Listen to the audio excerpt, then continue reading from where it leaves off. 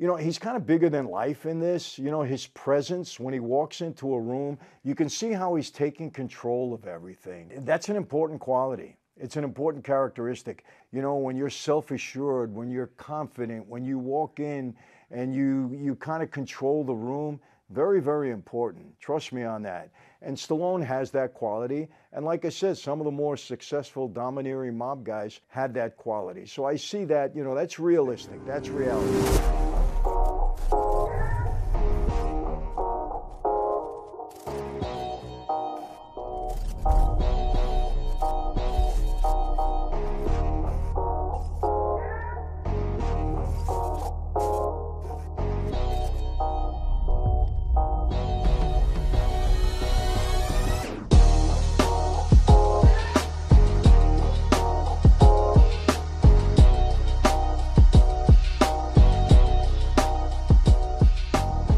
Hey everyone, welcome to another Sit Down with Michael Franzese. Hope everybody is doing well. Everything is great on this end. And as always, we give all the praise, honor, and glory to God for that. Anyway, today I'm going to continue what everybody seems to be loving, and that's kind of my review of episode 3 of Tulsa King. Everybody's getting into it.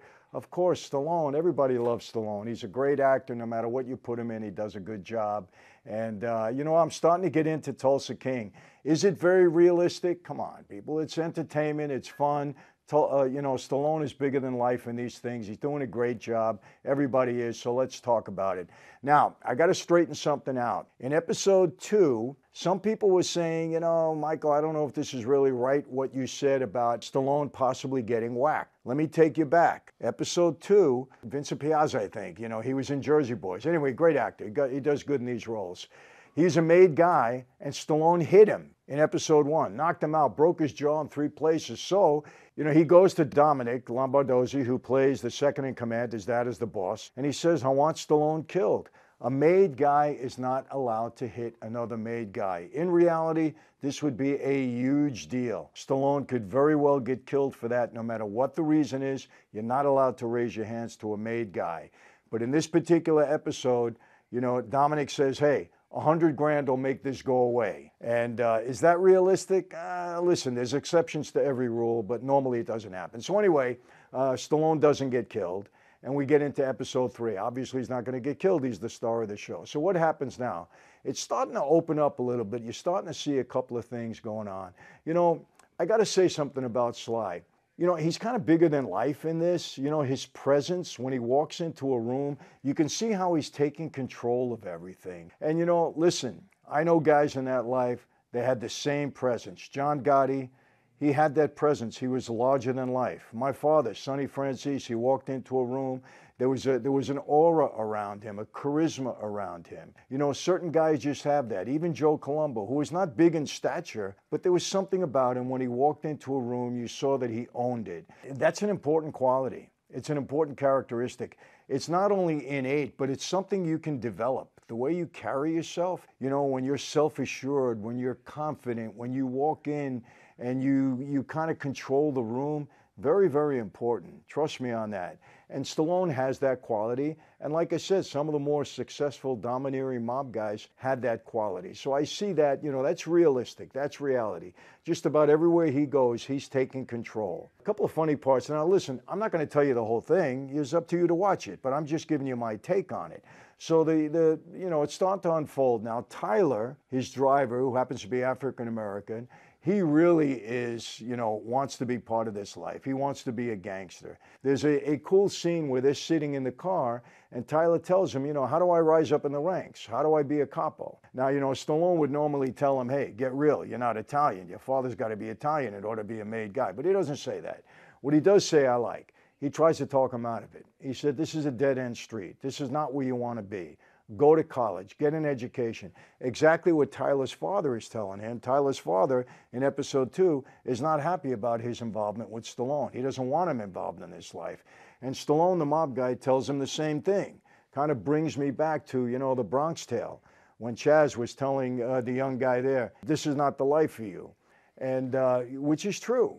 I mean, anybody in that life should not be advising other people to get involved in the life. So I like that. I like the scene. I like the way it was written. And but Tyler's not convinced. He still wants to be part of it, and he's just gung-ho with everything that he's doing. And another scene comes up where Stallone is taking his driver's test.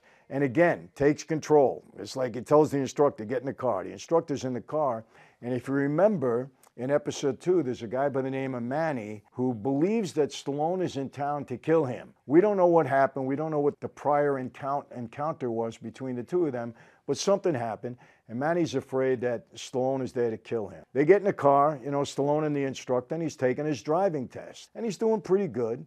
And then all of a sudden, a car pulls up alongside of him, and boom, fires shots into the car. Stallone doesn't get hit.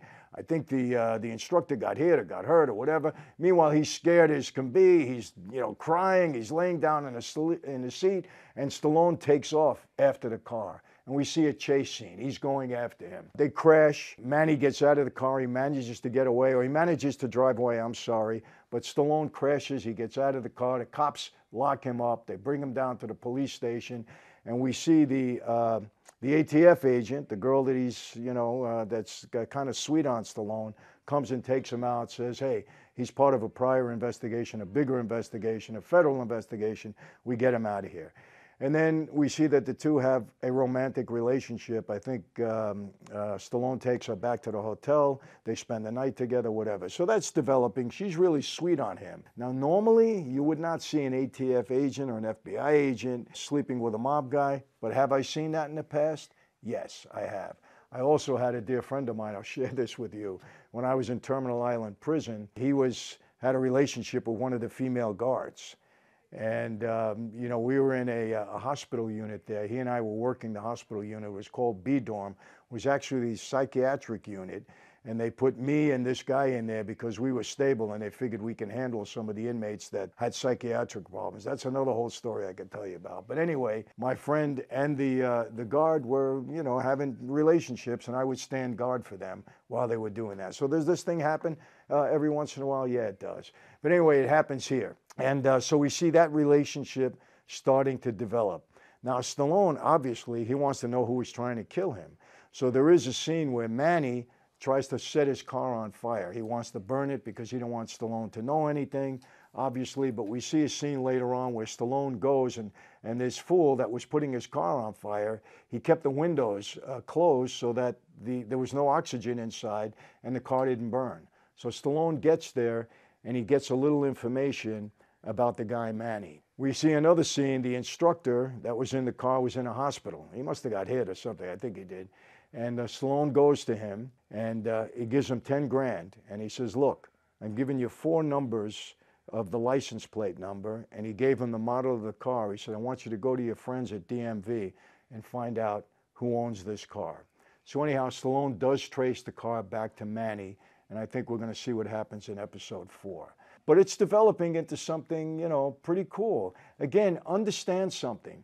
They have to do different takes on these things.